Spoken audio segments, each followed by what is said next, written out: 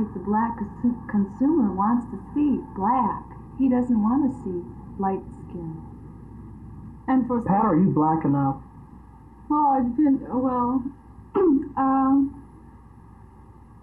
let's say if there was someone who was to apply for the same job that I was applying for, and let's say I were fairer than she, then chances are, if she had the same qualifications as myself, maybe she would get the job, because as Ellen stated, they are looking for someone who is obviously black, as opposed to someone who is, say, questionable.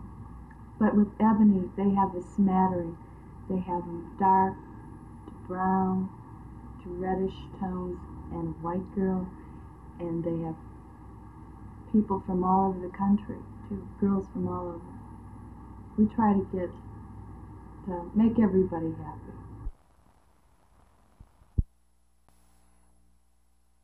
The Texas Department of Health has advised Tarrant County Commissioners and Sheriff Lon Evans that the county jail is not meeting minimum requirements of adequate space for prisoners. The sheriff says the overcrowding has produced jail fights and added the situation might be ripe for a riot. I'll say this, it's conductive to one. In other words, when you have twice as many people in a cell block as it was built for, there isn't facilities to eat, to bathe, toilet, walk, anything. And the trouble when the man starts to take one away from the other, well then some facility, well you've got trouble. And it's, that's one of the primary things that causes riots and causes fights and things like this in jail is overcrowding condition. Evans said he may have to board out prisoners in other county jails if the county commissioners do not come up with the money for additional cell space. Currently, the county jail is designed for 419 prisoners, yet over 500 have been jammed into cells this weekend. The count in the past has risen as high as 585. There aren't enough beds for everyone. Some have to sleep on mattresses on the floor. Most tanks are overcrowded from 2 to 10 prisoners or more. The commissary area doesn't provide enough space for everyone to eat at the table. Some have to sit on the floor. According to state law, the county commissioners must provide adequate space for prisoners. Sheriff Evans said he has been asking for more space for a year now. The estimated cost is over $1 million. Of course, being in jail is never a pleasant experience under any conditions, but overcrowded quarters in Tarrant County Jail might produce some unpleasant results. Jim Green, Channel 8 News on the Move, Fort Worth.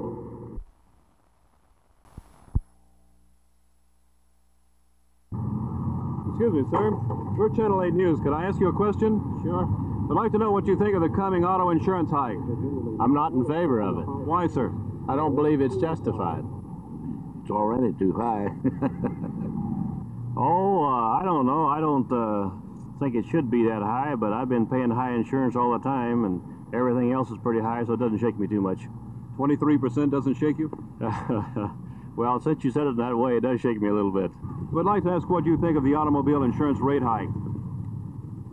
I'll tell you, it's so high now that I don't think I can stand another hike. I'm not for it. Why? Well, I pay too much now. I don't like it. Why, sir? Well, I believe we're paying high enough in insurance rates right now. Well, leaves you speechless? It sure does.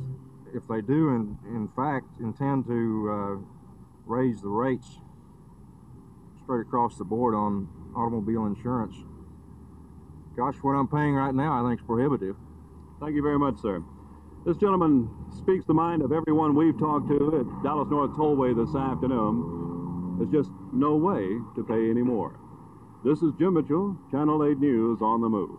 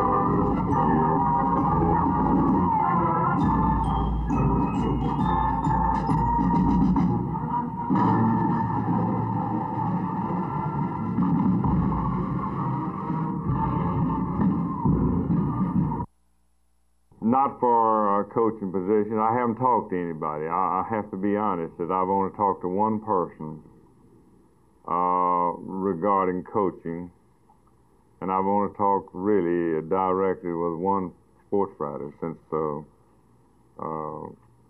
announcement was made Wednesday afternoon. I did it for a reason, that I wanted to wait until tonight, and I don't know whether I'll stay in coaching. I don't have any idea. I plan on taking off some time, and I feel that I could be of some use in coaching to somebody. I don't feel that I'm through coaching.